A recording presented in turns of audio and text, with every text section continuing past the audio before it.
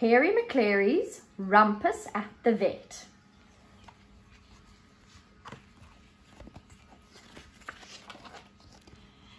Down at the vet's there were all kind of pets, with troubles and woes from their ears to their toes, sniffles and snuffles, and doses of flu, itches and stitches, and tummy ache too. So many animals, watchful and wary, and Harry MACLARY from Donaldson's Dairy.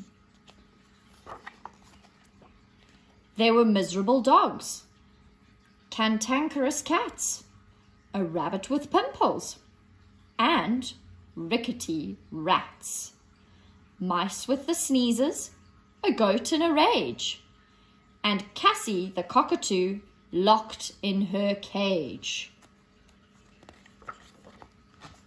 Cassie had claws and a troublesome beak. She saw something twitch, so she gave it a tweak. Oh, she's pulling something with her little beak. What could it be? She pulled it so hard that she plucked out a hair, and Harry MACLARY jumped high in the air. Ouch! A bowl full of mice was bundled about. Over it went, and the mice tumbled out. Oh, there go the mice.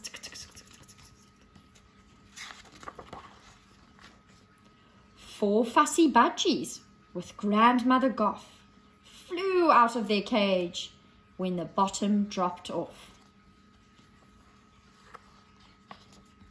Grizzly Macduff with a bottle brush tail leaped out of his basket and over the rail. Meow!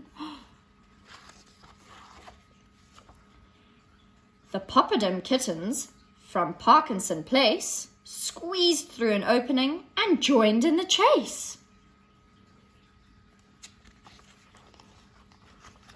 Barnacle Beasley forgot he was sore. He bumbled and clattered all over the floor. Then Custard the Labrador, Muffin McLay, and Noodle the Poodle decided to play. They skidded and scampered. They slid all around, and bottles and boxes came tumbling down. Oh, what a mess.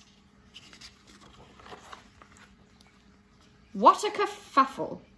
A scramble of paws, a tangle of bodies, a jumble of jaws, with squawking and yowling and mournful meow. They really were making a terrible row. Out came the vet.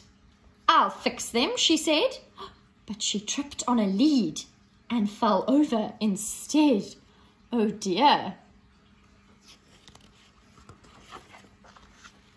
Geezer the goat crashed into a cage. He butted the bars in a thundering rage. Cassie got mad. She rattled her beak. She saw something twitch, so she gave it a tweak on his tail. Oh dear.